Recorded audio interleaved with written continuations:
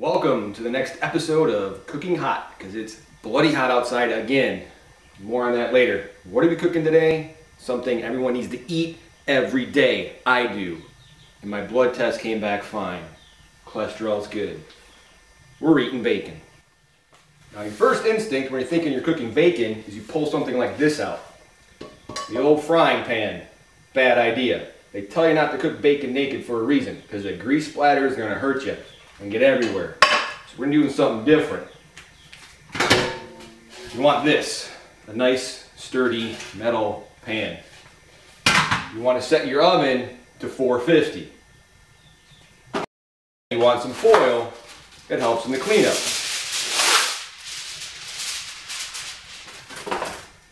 And line your pan. Spread out, spread out, spread out.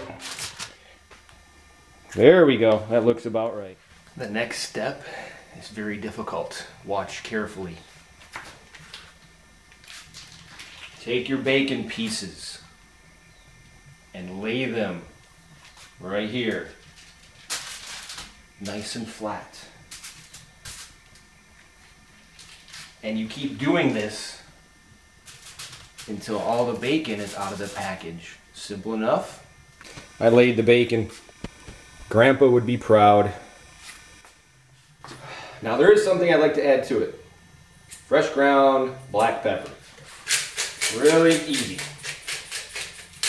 Grind it all over the bacon, because it's going to make it extra yummy. Bacon is salty, and nothing goes better with salt than pepper. Although with bacon, I would argue peanut butter and jelly on a wrap, and don't knock it unless you've had it. It's good.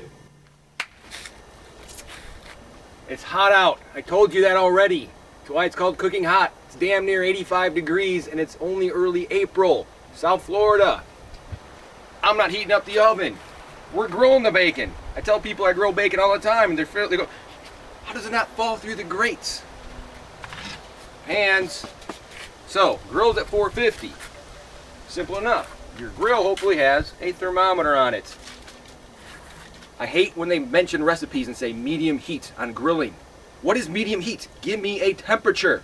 I'm a science teacher, damn it, Jim, not a doctor. This goes in here.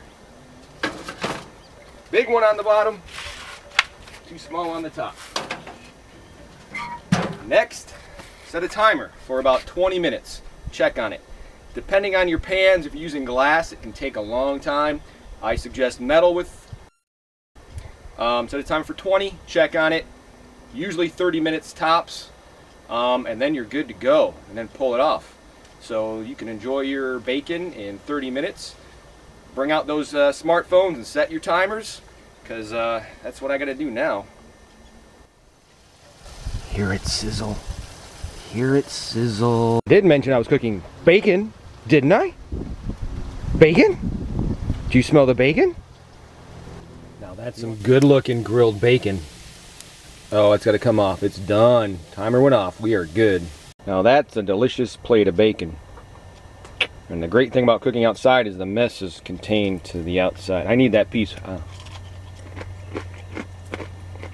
Yeah, that's good bacon. Hold on. Yep. Taste test. Wait, one more time. Yep. Yep. That's good. Oh, hold on. That's good bacon. So, what did we learn today? I think we learned that you can cook almost anything on the grill. And bacon is simple, you don't need a pan. And that bacon is loved, I think, by every species in the world. Come on, buddy. Come on. Come on. No chickens, you can't have bacon.